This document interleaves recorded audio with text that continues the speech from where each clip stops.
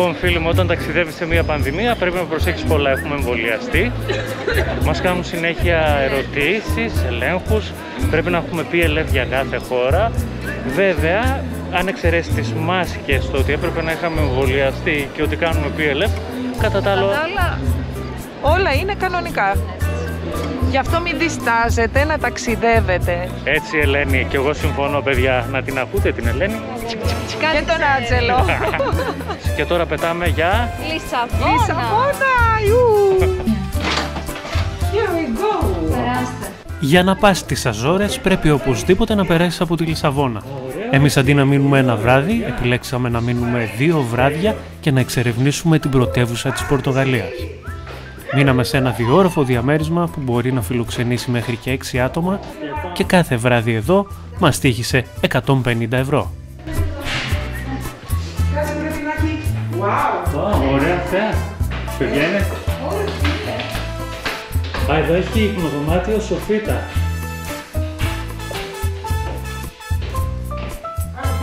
Και το μπάνιο εδώ, το άλλο. Τέλειο.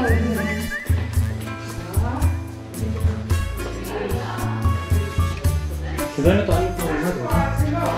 Ελένη, τόσο μεγάλο σάντουιτς θα φας? Και παιδιά είναι με μπακαλιάρο. Για φάει λίγο να μας πεις. Αν σ' αρέσει. Όπου μυρίζει υπέροχα. Σκόρδο. Σκόρδο. Ναι. Πάρτε παιδιά. Λοιπόν, έχουμε έρθει, είμαστε πάρα πολύ πεινασμένοι μόλις έχουμε φτάσει και θέλουμε να δοκιμάσουμε αυτό το φημισμένο σάντουιτς με μπακαλιάρο. Μπακαλιάρο. Και ντομάτα. Ω, παιδιά, είναι τέλειο. Καταπληκτικό. Χέρια. Θα σας αρέσει. Πέσε τι έχει μέσα. Παιδιά, μπακαλιάρο, ντομάτα, ελιά, σκόρδο. Υπέροχο είναι. Καλή όρεξη.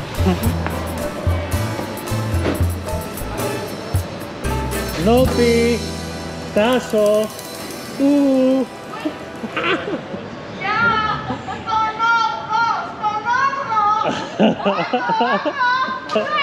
Είχα δυστυχώς ξεχάσει ότι η Νόπη δεν μπαίνει σε ασανσέρ και μένουμε στον 8ο όροφο. Ήρθαν οι επισκέπτες που περιμένουμε. Άρε Λισαβόνα, πολύ ωραία είσαι. Καλώς ήρθες! Δεν το πιστεύω! Πόσα τελικό σήμανε, γεια σας κορίτσια! Έχεις και άλλοι με τα πόδια! Καλά ήρθες με τη σκάλα! Δηλαδή και ανεμβολιαστή και κλειστοφοβία. Καλώς ήρθες! Καλώς ήρθατε! Παρόλια μου! Καλώς ήρθατε! Γεια σας Θα τον κορίτσια! σκοτώσω τον Αμάρο. Γεια σας, τι κάνετε! Βασιλική, χάρηκα. Κοιμάσουμε αυτό το παραδοσιακό. Ήρθαμε να φάμε παραδοσιακό μπακαλιάρο με... Πάρτε ένα να το δείξετε. Αυτό τι είναι? Μετά θα βγάλουμε το μπακαλιάρο. Αυτό είναι το ψωμί με το μπακαλιάρο και το τύρι που έχει μέσα. Είναι το σαν το πιο παραδοσιακό κουβέρτο. Ωραίο.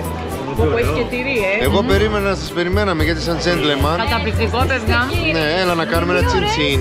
Έλα, κάνουμε πάρτι. Καταπληκτικό. Α, και τι ελαφριά που είναι. Ήρθαμε στο Μουσείο Μπύρα. Την υγεία μας, να περάσουμε όμορφα. Όντως, πάντα τέτοια. Ναι, παιδιά. Και εμείς παρήκαμε. Παιδιά, τι ωραία πιάτα. Ναι, τάγκαρα το κάνω και εγώ στην ιστορία. Αυτός είναι όλο μπακαλιάρο. Λοιπόν, καθαρά πυρούνια έχετε, τα φάγαμε, διαχωρίστε τα. Είναι τόνος, άγγελε.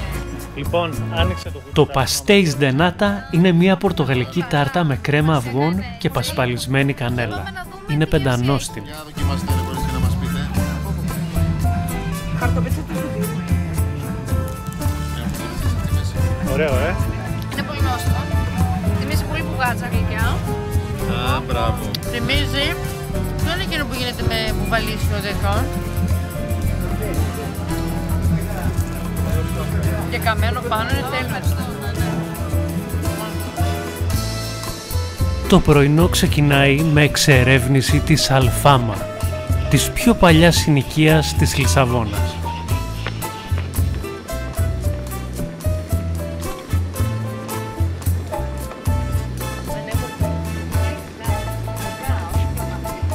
Πού είμαστε? Νομίζω Λισαβόνα. Α, οκ. Μόνο αυτό? Νομίζω ότι είμαστε στο top.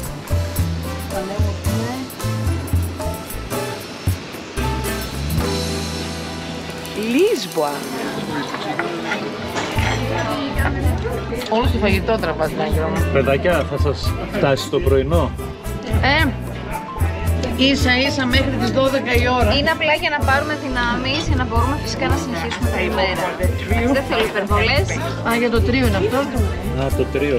Αυτό είναι η σοκολάτα. Ναι. Αυτό πώς θα γίνει? Μα αυτό εδώ Θα τα μπουτίξουμε όλοι. Μοντιέ. Αυτό τι είναι? Αυτό ποιος το παρήγγειλε, παιδιά? Ποιος? Είναι στο τρίο. Hello guys. Κορίτσια, πού πάμε? Πάμε παραλία. Πάμε παραλία. Παραλιακή Θεσσαλονίκη. Πάμε άλλα πλάγια. Τασούλη, έχουμε ανεβεί σε τουκ-τουκ. Τουκ-τουκ. Τώρα τελειώσαμε με την Αλφάμα, την παλιά πόλη. Αυτός είναι ο... Όλα! Hola, ¿te ven?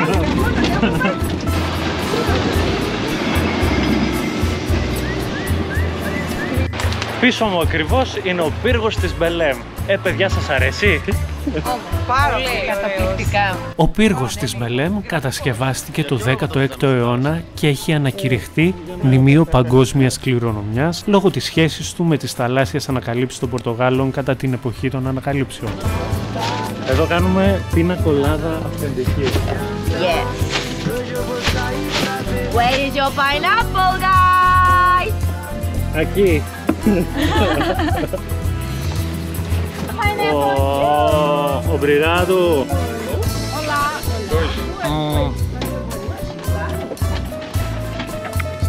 Πολύ ωραία, παιδιά. Αυτό λοιπόν, φίλοι μου, είναι το μνημείο των εξερευνητών. Προς τιμή όλων των θαλασσοπόρων που διέσχισαν τον Ατλαντικό και ανακάλυψαν την Αμερική. Βασιλικούλα. Έτσι. Και νομίζω ότι είναι από τα πιο εντυπωσιακά μνημεία που έχουμε δει με τη φορά. Τι λες? Πολύ όμορφο. Πολύ όμορφο. Και πολύ ωραία τοποθεσία. Ναι, ναι. Και από μακριά καθώς έρχεσαι και όσο πλησιάζεις είναι επίσης πάρα πολύ εντυπωσιακό. Πάρα πολύ ωραίο.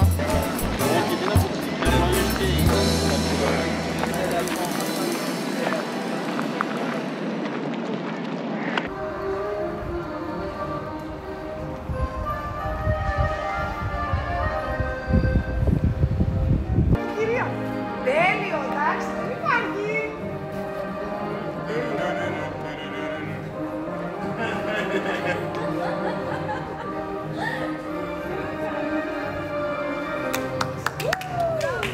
Και μετά από μία δίωρη πτήση φτάνουμε στο Sao Miguel, το μεγαλύτερο και πολυπληθέστερο νησί του συμπλέγματος των Αζωρών. Παιδιά, καλώς ήρθατε! Καλώς σας Αζόρες! βρήκαμε! Azores!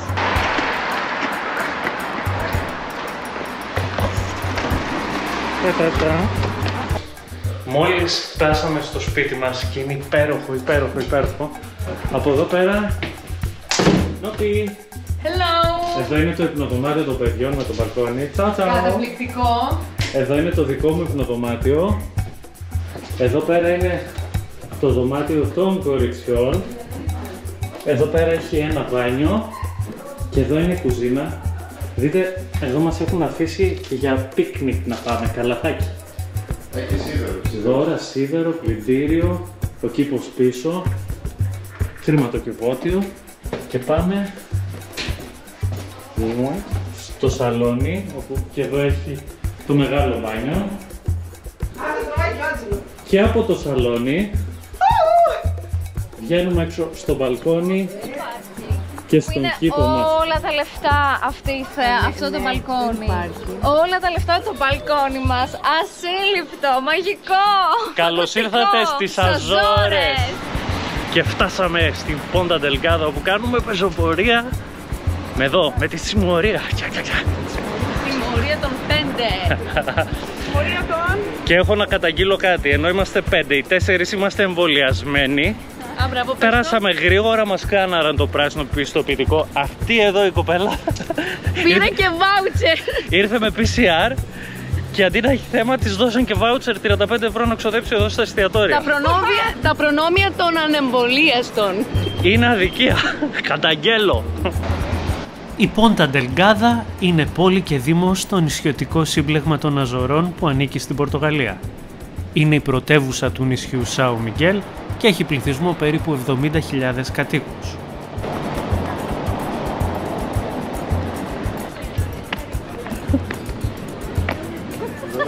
Ατζελίνα Τζολί! Η λεωφόρος των αστέρων. Λενή, βρήκα το μαγαζί που θα πάρεις τον ηφικό που θα παντρευτείς από εδώ κάποιον από τις Αζόρες. Ω, μοντιέ. Παιδιά, ναι, να σας πούμε τα νέα, θα παντρευτώ έναν Αζωριανό. Και πες τι ζωή θα κάνεις. Πες τι ζωή θα κάνεις. Θα είναι fisherman και θα γυρνάει στο σπίτι με την πότα και θα μου λέει μαγείρεψέ μου beach και θα του τηγανίζω fish and chips. Καλημέρα φίλοι μου! Δεύτερη μέρα Αζόρες. Τσα! Καλημέρα. Καλημέρα! Καλημέρα. Να ο οδηγός μας. Μας παρέδωσαν το αυτοκίνητο και ήρθε η ώρα να εξερευνήσουμε το νησί. Το κόνσεπτ είναι απλό.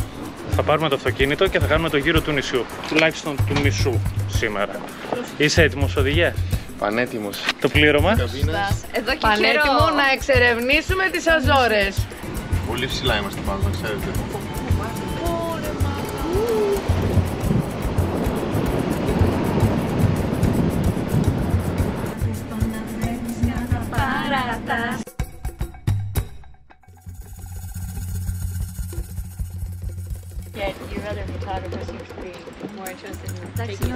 Έχουμε έρθει στο Σete Cidades.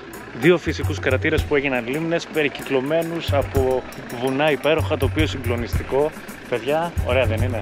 Μαγικά είναι, όχι απλά Είναι σαν ωραία. παράδεισος, Εντάξει. πραγματικά. Πραγματικά είναι υπέροχα. Δεν έχω ξαναδεί κάτι τέτοιο. Από τη μία πλευρά ο Ατλαντικός και από την άλλη αυτό το θαύμα της φύσης.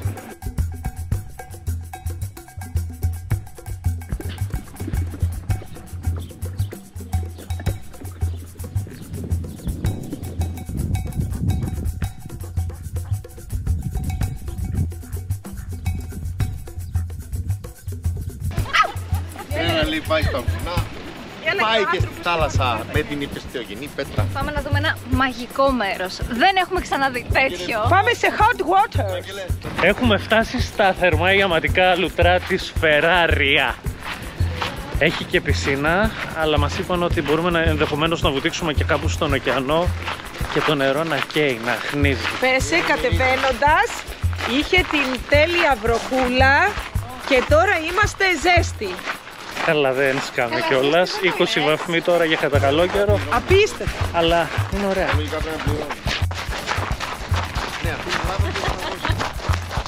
Περπατάμε πάνω σε λάβα, παγωμένη. Απίστευτο τώρα.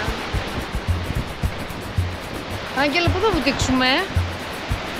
Τι είπες Πού θα τώρα? βουτήξουμε που έλεγες? Εδώ Με έβαλες μαγιό να βάλω. Θα πας. Τέλεια ήταν εκεί στην άκρη να πας.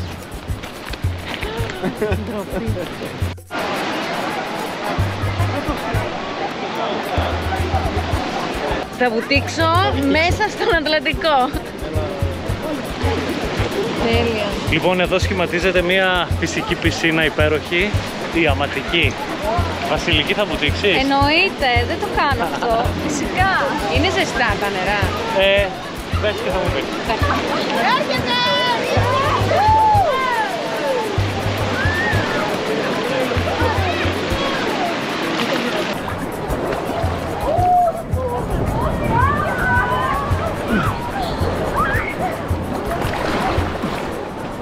Κορίτσια! Τέλεια!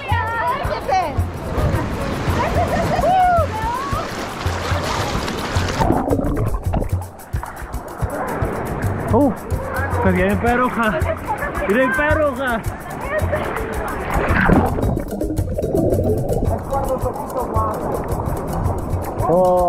Όχι, τραβάει!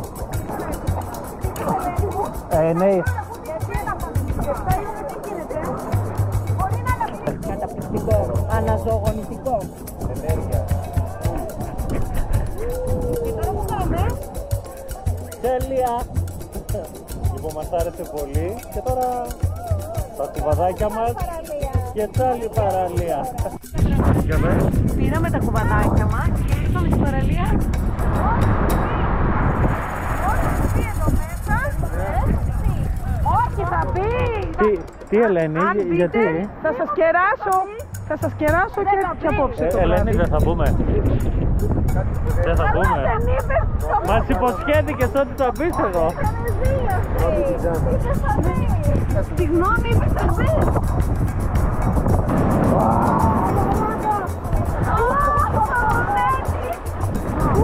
Κρυό. Παιδιά, δεν πολύ κρυό.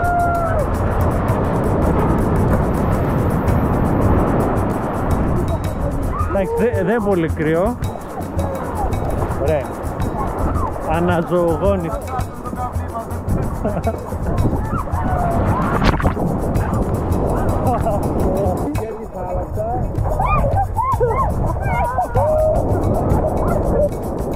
Ελένη, θα αρέσει.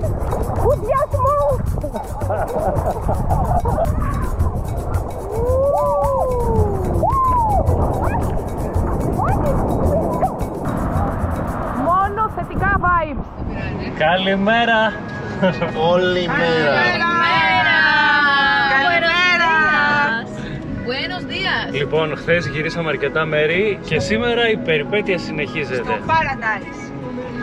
Όντως είμαι στην παράδοση. Ναι, όντως. Έχουμε στόχο να κάνουμε μπάνιο στον Ατλαντικό, να δούμε μια λίμνη, να δούμε καταράχτες και να κάνουμε και ιαματικά λουτρά. Για να δούμε. Θα τα καταφέρουμε, θα τα κάνουμε όλα αυτά. Για να δούμε. Είναι challenge. Τα ιαματικά είναι νομίζω το πιο σίγουρο. Πιο σίγουρο για τα γερασμένα παλικάρια σαν τον οδηγό μας. Λοιπόν, οι Αζόρες είναι ένα όνειρο μέχρι στιγμής. Είναι η αυλή του παραδείσου. Αλλά δεν έχουμε λόγια, όντως. Όποιος έχει δει την ταινία The Beach με τον Λεωνάρντο Ντικάπριο, είναι κάτι παρόμοιο αλλά στο πράσινο. Είναι εντάξει εντυπωσιακή εναλλαγή των τοπίων. Πέρα Από από τα τις πράσινα, τεράστια αμφιφορία και το ηφαιστειογενές φυσικά το οποίο είναι. Εντάξει, εγώ δεν ξέρω. Έχει εναλλαγή τοπίων, εναλλαγή τοπίων, δεν υπάρχει. Μαγεία, πραγματικά. Και έχει ορτανσίες παντού, παντού ορτανσίες. Πάνω στα βουνά, παντού. Είναι το σήμα κατά τεθέν τους, είναι μαγεία. Full πράσινο, γεμάτο ορτανσίες, απίστευτο. Όχι τόσο κοντινό, δεν σε δίνω. Τα φιλιά μας.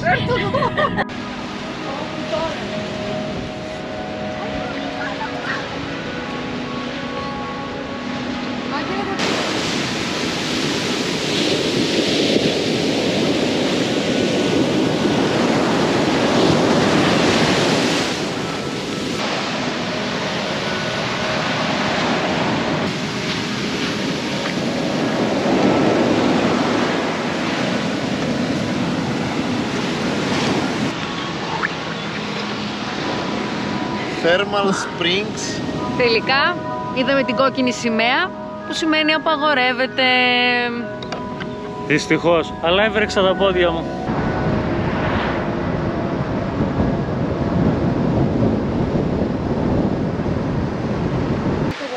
Έχουμε έρθει στα ιαματικά λουτρά του Φούρνας, το τοπίο είναι συγκλονιστικό, ψυχαλίζει, η βλάστηση είναι υπέροχη και ετοιμαζόμαστε για τα λουτρά. Πάμε για λουτρά. Σπα θα κάνουμε σήμερα.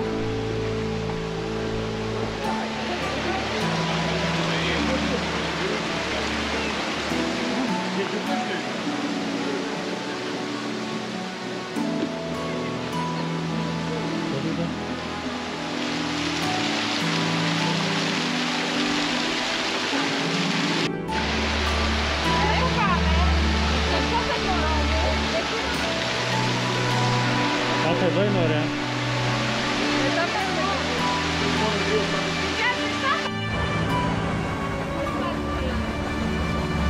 Ναι, εντάξει, μαγεία, βασικά.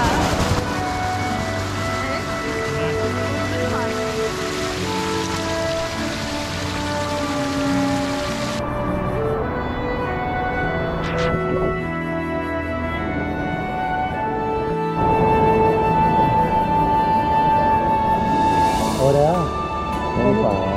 Χαλαρωτικό. Εκεί σου. Τώρα και πάνω αυτό το καταπληκτικό. Όχι απλά ωραία, είναι καταπληκτικά. Και αν είναι αυτό μόνο η αρχή, δεν μπορώ να φανταστώ τη συνέχεια.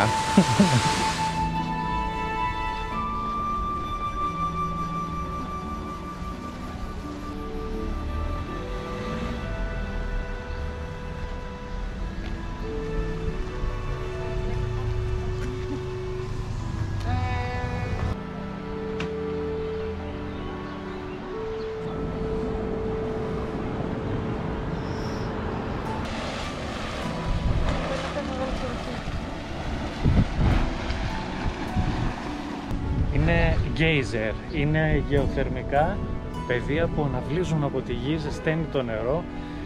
Είναι υπέροχο το τοπίο, έτσι, είναι μοναδικό. Ναι, ναι. Έχει μια έντονη μυρωδιά από το φιάφι. Ναι. Πολύ έντονη. Ναι.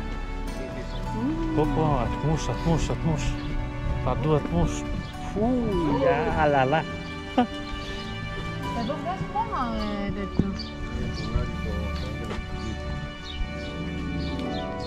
Κοιτάξτε το χρώμα. Φιάφι.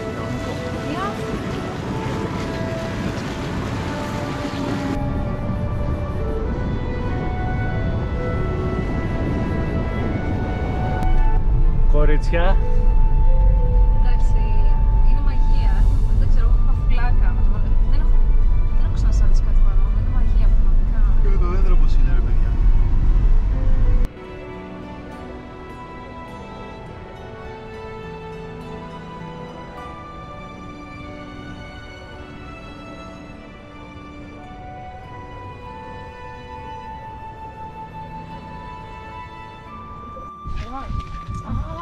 Και φτάσαμε στο ψηλότερο σημείο του νησιού.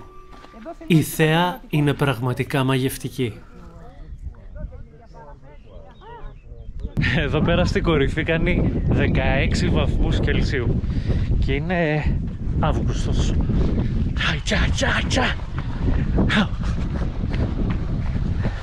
Θα μπούμε στο αυτοκίνητο να ζεσταθούμε. Ωραίο ήτανε. Ζεστούλα, ναι, πολύ ωραία θέα. Καλημέρα φίλοι μου.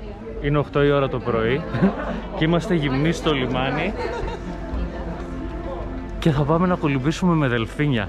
Δεν ξέρω, νιώθω πάρα πολύ χαρούμενη. Είναι πρώτη μου φορά που θα κολυμπήσω με δελφίνια. Στον Ατλαντικό, να το λέμε και Ενώ αλλού έχω κολυμπήσει. Χαμό, στη Μεσόγειο την έχουμε αλωτήσει. Μακάρι να πετύχουμε πολλά δελφίνια. Θα είναι μια μοναδική εμπειρία. Έχω κολυμπήσει με τα δελφίνια της Κεραμωτής, είναι αλήθεια, καθώς πήγαινα θάσο. Ναι, να μας τα λες κοπελιά, έτσι. Καθίστε λίγο να το. 2021. Γιατί δεν είμαστε όμορφοι.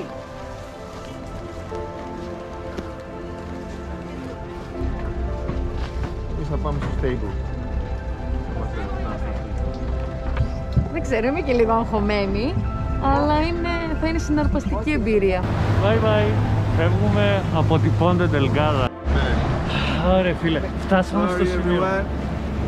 Now it's to swim, okay?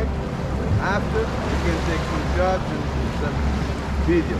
Now it's for swim. Let's go. Αχ, έρχονται εδώ παιδιά. Ναι ρε, θα έρθουνε. Ωραία φίλε. Είπε χωρίς οσίδιο, εγώ αυτό δεν το θέλω. Ανοιχτά το Ατλαντικού. Να το άγγι. Είναι τράνη και δεν θα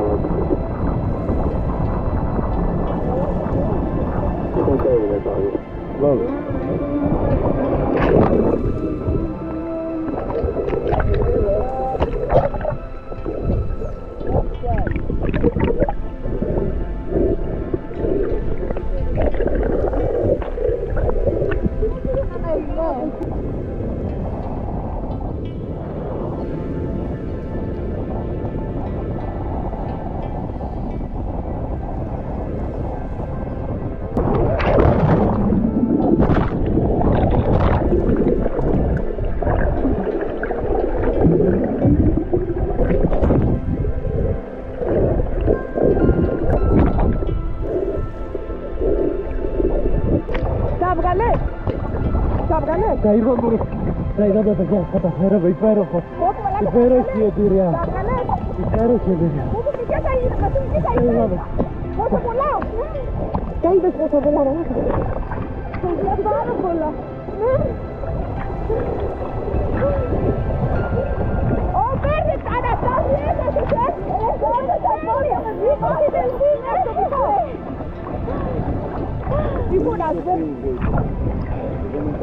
Paolo, we had success. This already. Τα πόδια του κάτω ήταν γεμάτο δελφίνια. Ήταν μια μου λεντάω στη χαρά. Let's go. Left side.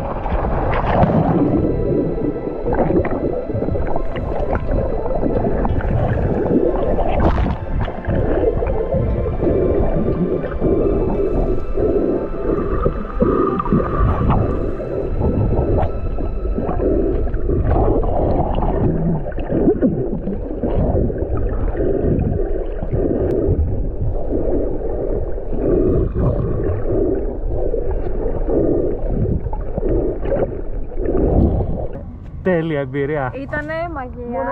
Μοναδική. Καλά, για μένα νομίζω ότι για μένα, έτσι, δεν ξέρω για εσάς, η πιο μαγική στιγμή είναι όταν πλησιάζουμε στο κοπάδι και άρχισε να επικοινωνεί το κοπάδι μαζί μας.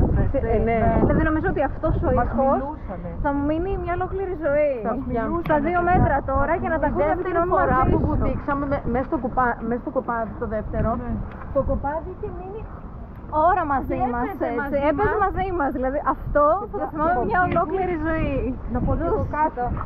Απλά κολυμπούσανε μαζί μας τα δελφίνια, παιδιά. Φοβερή μοναδική εμπειρία.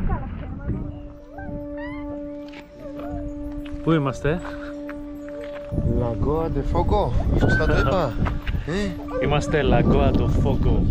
Αυτό κάποτε ήταν κρατήρας, είχε πέσει. Άνοιξε μια τρύπα και μετά από τα χρόνια από τις βροχές έγινε λίμνη.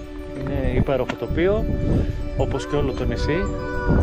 Και ο Τάσος πάει σετ με το τοπίο. Έτσι ακριβώς, ναι, σούπερ. Και δείτε και τότε και το ποδαράκι που έχει πιπικιάσει, γιατί είμαστε στους 16 βαθμούς Κελσίου και κοντά στα 800 μέτρα υψόμετρο. Και η αντίθεση του γλυκού νερού με τον απέραντο ωκεανό. Λοιπόν, έχουμε έρθει στο Καλντέιρα Βέλχα, όπου είναι από τους λίγους καταράχτες ζεστούς στον κόσμο και το δάσος εδώ είναι υποτροπικό. Ωραία, Είναι υποτροπικό, θα φύγει ζέστη όλο το μέρα. Τέλειο, δεις και τα πουλιά. Κοίτα τις φτέρες, Όριο,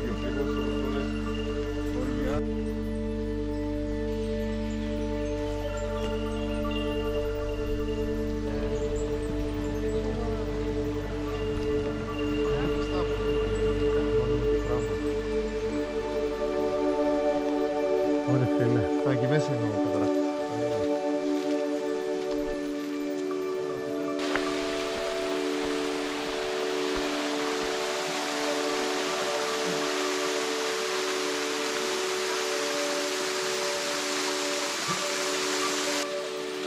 Δεν είναι τοπίο, είμαστε σε έναν άλλο πλανήτη. Είμαστε σε έναν άλλο πλανήτη. Παιδιά, τι βλέπετε? Το απόλυτο γαλάζιο. Το απέραντο της θάλασσας και του πράσινου. Εκεί που ο ουρανός συναντάει τη θάλασσα. Σήμερα είναι Κυριακή, όλα τα μαγαζιά εδώ στις Αζόρες είναι κλειστά και μαγειρεύουμε μακαρόνια με σάλτσα πέστο.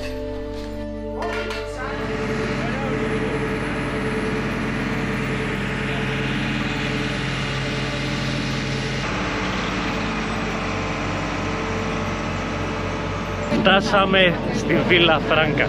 Πήραμε το καραβάκι και βλέπουμε αυτό. Εδώ που είμαστε, Ανεβαίνετε. Βίλα Φράγκα. Η Βίλα Φράγκα είναι ένα μικρό νησάκι απέναντι από το βασικό νησί. Είναι ένας κρατήρας που έχει κάνει μια πισίνα ουσιαστικά φυσική. Ναι, όντως, και το χρώμα του νερού είναι εκπληκτικό. Η θέα, καθώς πλησιάζουμε πίσω στο νησί, είναι μαγική. Εντάξει, και πάλι άλλη μια φορά βλέπεις το ηφαιστειογενές περιβάλλον, είναι πανέμορφα όταν πλησιάζει στο νησί. Και εδώ εντάξει.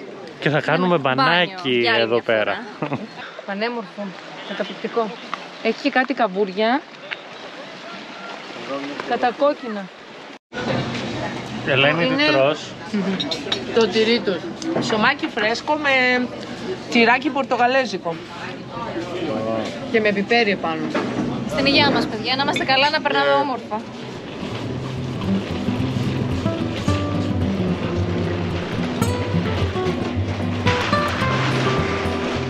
Ήρθε η ώρα που φεύγουμε από τις Αζόρες. Μας άρεσε πολύ και στεναχωριόμαστε. Παιδάκια, στεναχωριέστε? Στεναχωριόμαστε, δεν θέλουμε να φύγουμε.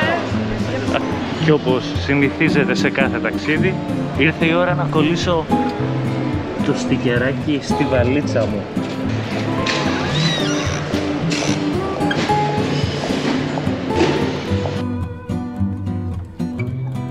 Και κάπως έτσι τελειώνει ένα υπέροχο ταξίδι που μας άρεσε πάρα πολύ όλους. Καλή αντάμωση και μέχρι το επόμενο να είστε πάντα καλά.